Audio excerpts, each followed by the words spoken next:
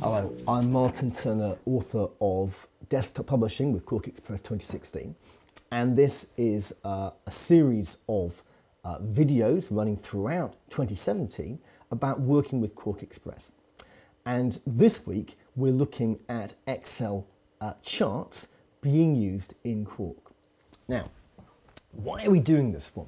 Well, for years the most annoying thing that I had to work with was Excel charts. So every finance team in the world, every business person uses these charts. They're very easy to make. You get a few numbers and you bung them in. It creates a chart just like that. And to the person who's done that, this looks great. This looks like real publishing. And so they send it along to you and say, right, quickly pop this into my newsletter or my annual report or my strategy document or whatever it is you're doing for them.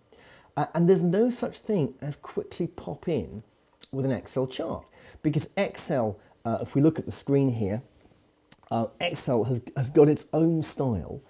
It will put these gradients in, it puts shadows behind them, it uses its own font, it does it its way. And that looks great in Microsoft Office documents, but in a properly published branded document, it sticks out like a sore thumb, and you can spot them immediately when someone's just pasted in a chart, or worst of all, a screenshot of a chart. And I've often had people just send me screenshots and say, can't you work with that? And I say, no, I need your Excel spreadsheet. But of course then, at the last minute, they'll change the spreadsheet, that's what they do, and imagine it's going to take you a minute to put it in. Well, the old way of doing this, let's look at the screen, was to copy it and then go to Illustrator and paste. And instantly, I'm going to use mouse pose to show what we're doing. Instantly, you get this error message. An unknown shading type was encountered. That's Microsoft's gradients. Okay, we'll do OK. And in it comes, sorry, mouse pose is being funny here. In it comes, and you've got all this gobbledygook text, and there is no way of getting rid of that. So what most people end up doing is they copy the entire chart into Illustrator, use Illustrator's own chart function, and create this chart from scratch. The problem is when finance or whoever changes the chart at the last minute, you've got to start again. And also there's always the possibility of error. And finance people really don't like it when you get it wrong. Scientists really, really don't like it. Well, since QuarkXPress 2016, it's now become much easier to do this. So let me just look for a second at what I want the chart to look like. I want a chart to look like it's part of my branded document. I want it, for example, if I've got a table that looks like that, then I want my chart to look like it goes with it. Well, okay, I'm going to go to Quark and I'm going to do Edit, Paste as Native Objects. Now that's the crucial step. And what Quark is now going to do is it's going to put that in as a vector document.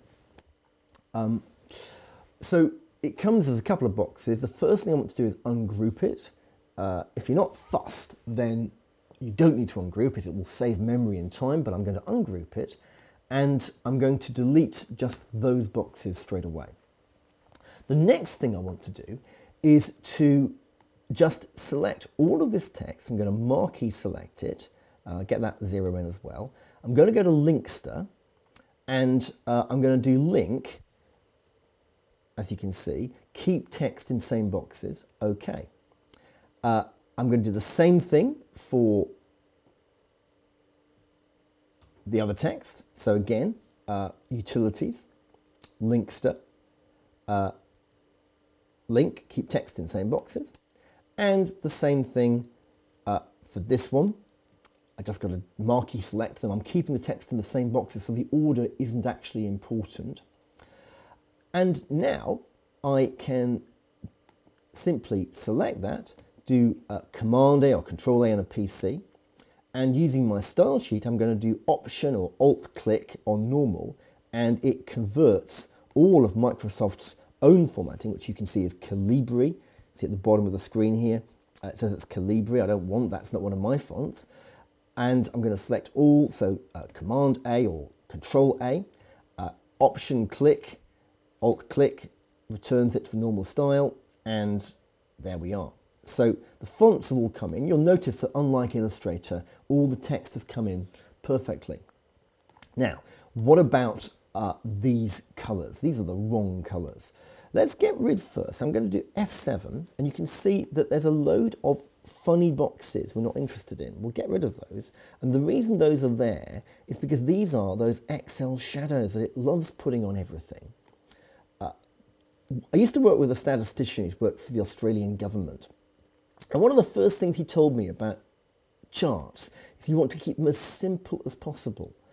But when you're not entirely confident of your data, or you're trying to big it up, the temptation is to use every Excel feature to make it more exciting. And even if you don't, Excel's going in position is it thinks you want that, and so it adds in these gradients and these shadows, and that was what Illustrator was struggling with to some extent, though the text was another issue. So we just delete those, they're irrelevant. You can put a shadow in QuarkXPress if you really want to. I don't suggest that you should want to, but you can. But for now, we'll get rid of those. Now, the next thing I want to do is I just want to select all the red, and I'm going to group that because that's going to make it much easier to work with later on and will reduce error. So I'm marquee selecting, and I'm going to do, we'll do contextual menu, which is Control click. Actually, you can't do the contextual menu. I'm just going to do Command G, Control G on a PC, and that groups it. And now I'm going to change the colour. Using colours over here, you can see that. But as you see, it doesn't do anything. And that's because these are not colours. They are actually graphic images. Let's use the graphic tool to click on that and have a look. And you'll see that that's what Excel has sent it across as. So I've grouped all the red, and now if I just marquee select everything and click on the red, I've got the blue. So we'll group that. Now I'm going to go to my graphic tool. So over here, the picture content tool, and I'm just going to double click or click on each one. And you can do this inside a grouped group. And you'll see that where I've already put in that colour, it retains the colour behind. Now, I haven't coloured the blue yet, but that's not a problem. We'll colour that in a second because it's all grouped together. I think I turned that, so do Command Z, Control Z, undo, the most important button on any, again I've termed that by accident, most important button on any piece of software is undo. We'll just click on that, yeah, click on that one, click on that one, click on that one, click on that one. Oh, let's get rid of that. Now, if I've changed it, I can go to the bottom here and use the measurements to just sort out that very annoying bit of curving. So 0 degrees now, that's fine. And we'll go to, you can see these X's show that it's now empty of graphics, which is what we want, because we don't want any of those Excel graphics. Now, I'll click on the blue group and give that its color, which is this. Click on F7 on the keyboard, and then you can see that's done. Well, it's not quite done. Okay, let's get that one in first, and that one in, otherwise we lose our key. But I would just want a few lines in, so I'm going to go over here to the orthogonal tool, the orthogonal line tool. I'm going to draw a line in there, and we'll give that a 50% opacity, just to make it look a little bit nicer. And I'm now going to click on it and Alt or Option drag, which you see this little plus comes up, and Shift as well, which the plus means it's copying it and the Shift means that it's constraining it to the same place. And having done that, Command D or Control D on a PC just duplicates in the same position. If I now move the bottom one up. I'm going to just shift drag that one and select all of them. I'm going to marquee select. I'll come down now to measurements and I'm going to go to space align, and I'm just going to align those, and in just a few minutes we have had a complete Excel chart completely conformed to the typeface and the look and feel that goes in my document. Now, if you're doing a lot of these, you can use item styles and all kinds of things to help you. But what used to take me half an hour now takes about 5 minutes. I don't usually talk about it when I'm doing it. I had a very major document for a very large client last year, and we were working up to a 5 o'clock deadline, and this document had to be submitted. It was, I think, 50 pages long, and at 4:10 on a 5 o'clock deadline, the finance guys rang me up and said, we've got to change all of the charts. And the previous year, I would just have had to say, I'm sorry, we can't do that. It will take me per chart 20 minutes at the minimum in Illustrator, even if I don't make any mistakes, to get these ready. In QuarkXPress 2016, I was able to do it and get it done for the deadline. In fact, I was 20 minutes early. This is revolutionary stuff. So that's stuff we refresh. The key thing we're doing here is going to edit, paste as native objects. What that does is it takes a graphic from the clipboard and converts it to the vectors it's come from and allows you then to ungroup and work with those. Now, this doesn't always work. Microsoft Office documents are actually quite difficult.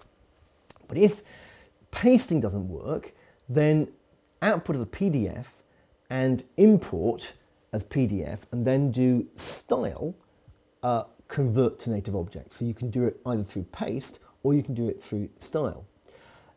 Again, you could try that in Illustrator, but the result will be the same, gobbledygook text. I've tried it very many times. For almost all graphics produced by Microsoft Office, QuarkXPress is the only application which can actually turn them into native vectors and edit them to be matching your brand. Well, that was it for this time. I'm Martin Turner, author of Desktop Publishing with QuarkXPress 2016.